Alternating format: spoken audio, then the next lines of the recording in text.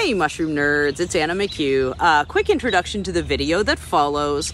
I talk about a big, smelly, creamy, white-colored Amanita mushroom called Amanita ravenelii, and I talk about Amanita, the species section Lepidella, throughout the video.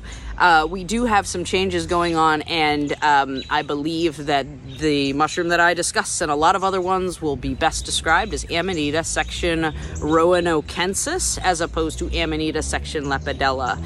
This is relatively new information, and I am not a mycologist, but rather a hobbyist mushroom hunter. So when I say Lepidellas, I'm more almost using it in a way like a common name as opposed to its official designation. So Amanita ravenelii and a variety of others. Like if you start to research them, you'll see Lepidella, and also in later or more recent sources, Amanita section Roanokenses, like Roanoke, Virginia, being used. So just wanted to throw that out there. Also, if you are interested in supporting the work that I do or supporting the channel, I make mushroom art t-shirts, and you can get yourself one at mushroomanna.com if you are interested.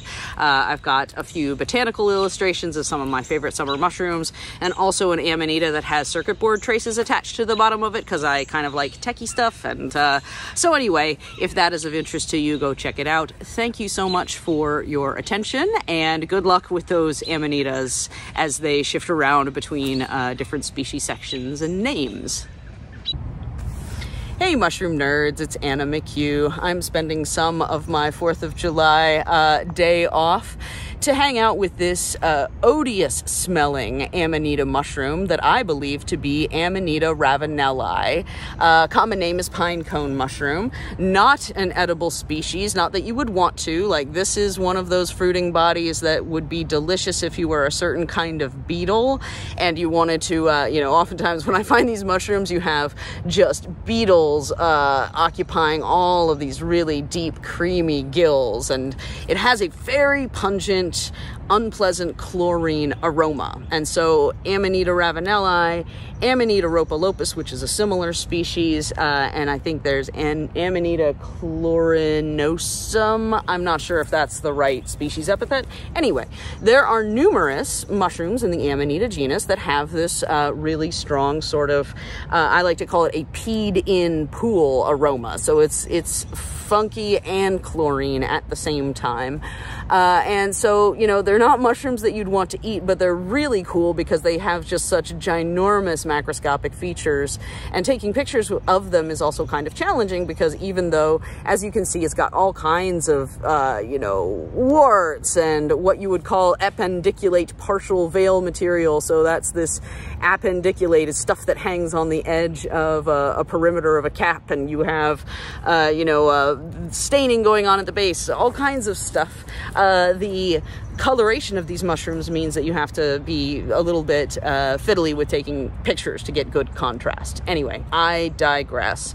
So Amanita ravenelii and its relatives belong to a section of the Amanita genus called the Lepidella section. There are some changes going on, so a lot of this is subject to change, but the long and short is, if you are in North Carolina or, the southeastern US throughout the summertime and mushroom season, you will find a whole lot of sort of creamy colored, big, ginormous mushrooms. Some of them smell bad, some of them don't, but in general, you can call those Lepidellas, and that can inform your research.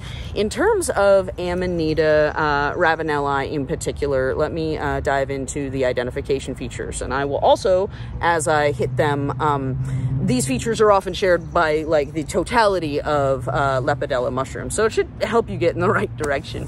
But in general, Lepidellas are not, they're listed as inedible, or I think toxic in some places, or unknown. I think the truth of the matter, as far as the science is concerned, I mean, unknown is something that I think is probably the most accurate description, because I cannot imagine eating this. And, again, this is a mushroom that is designed to attract beetles and insects and flies, and so it definitely is serving as a fruiting body to spread spores, but just not by way of the mammalian or human vector. if you will. Okay, so let's look at this mushroom. First of all, like all mushrooms in the Amanita genus, the Lepidellas are cap and stem mushrooms, and they have an enlarged bulbous base. And so this is a pretty good example of what you'll see with a lot of Lepidellas, but you know, it is really, besides the the size and the color being dead giveaways, and then the smell once you approach it, most of the Lepidella species have some sort of bulb at the base, and Amanita ravenelii is noted as having a pretty large bulb at the base. Another mushroom that looks similar, and you know, you sometimes can get them confuddled, and I'm working on, is Amanita rhopalopus, and it also has sort of a bulbous base, but it's smaller, is how it's described. And so, you know, that's one thing that puts me in the direction of an identification in the field without anyone, you know, verifying what I have guessed at, is why, one of the reasons why I think this is Amanita ravenelii. So, but you have this sort of like tuber carroty looking thing at the base, and carroty is also oftentimes a really appropriate word to use, because you can sometimes have a little bit of orangey staining happening, and the consistency you'll often see with this bulb, like little cracks, and it almost looks like almost starts to take on the look of fissured bark. And let me get the larger specimen, because that has a very distinct view of the splits and cracks that can also turn into almost what look like these big square scales at the base here. So let me collect this here. Okay, and these are also just, these mushrooms are so hefty.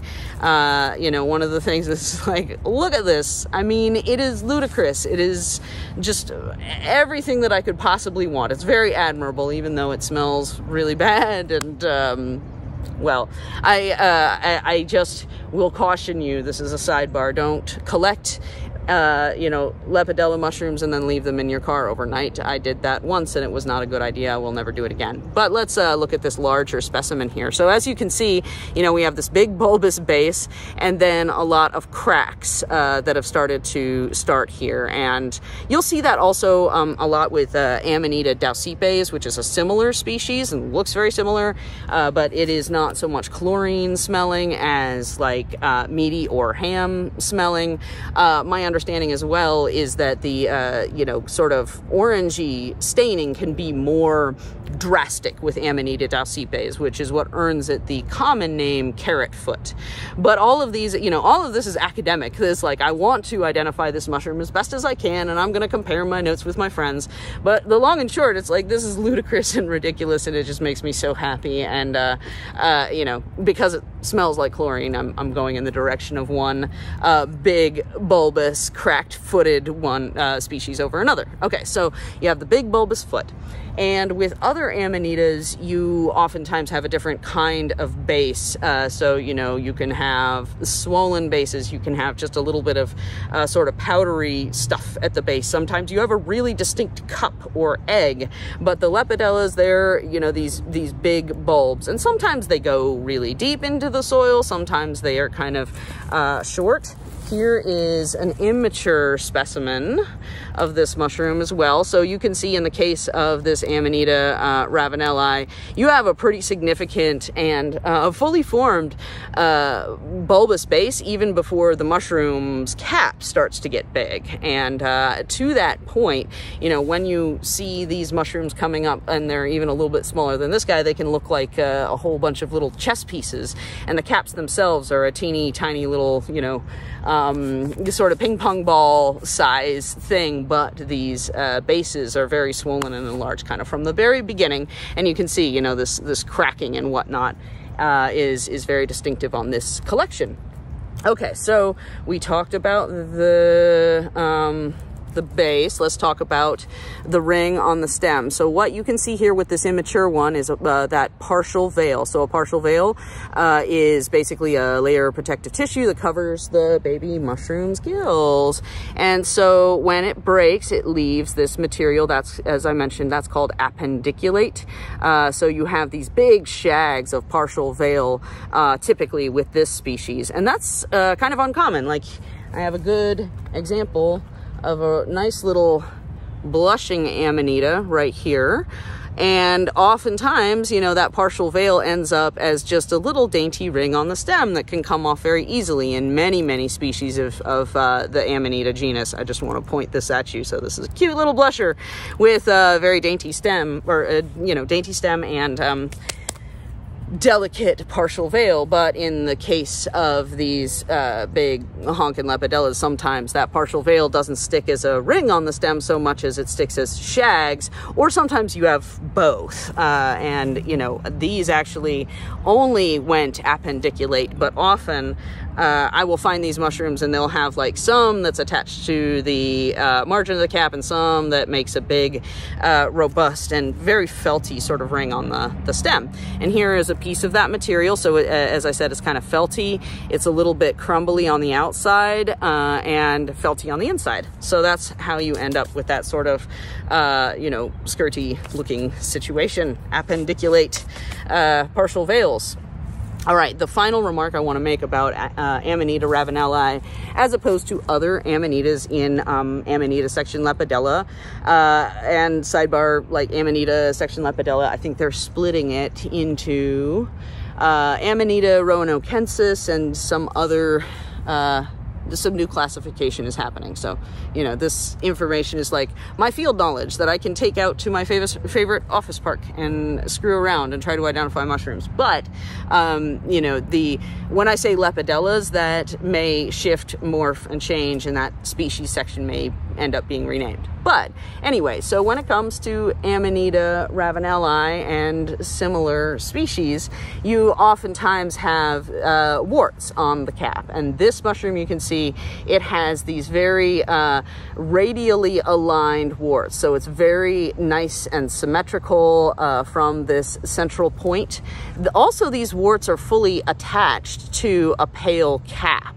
And that's one of the things that with a lot of other big warty Amanitas, these warts can be powdery or chunky or come off easily, and they're not as neatly patterned and arranged. And also the sort of like nice scaly brown edges. There's a lot of photographs of Amanita ravenelii that really are characterized by that. Whereas if you were to compare it with, say, some pictures of, I think Amanita rhopalopus is probably the most similar species to this one, that it's more powdery and chaotic and you can remove the warts more easily. And again, I'm still working on this stuff, but you know, I see a lot of these and you can't not see them because they can be so ginormous. But here's another good look at the top of the cap. You can see that these, you know, they're sort of fibrous, but they're more almost like scales that are radially aligned, at least in this case. And, you know, as they're rained on or damaged, that can be, that can present differently. But that is the main reason. So, like, besides the size of the bulbous base and the smell being chlorine, these sort of radially aligned and well-attached warts are what point me in the direction, again, of Amanita ravenelii, as opposed to Amanita rhopalopus or Amanita daucipes, which smells like a ham sandwich, and any of the other mushrooms in this area. So again, I just love to take pictures of these. They're so, like, egregiously smelly. I, you know, obviously am not all that interested in, like, their uses to me, besides just being a delight to encounter. And also it is fun when I see them and, you know, I go to take a picture and I see a huge infestation of adorable little black beetles living in these creamy, deep, delicious, stinky gills. Because it's like, all right, these mushrooms are doing somebody a lot more good than they would do me as a food source and a source of habitation. But you know, I still love to find and identify them. All right, anyway, I hope you are finding plenty of mushrooms and that you get good rain. Wash your hands, don't take these and leave them in your car overnight, and we will talk next time.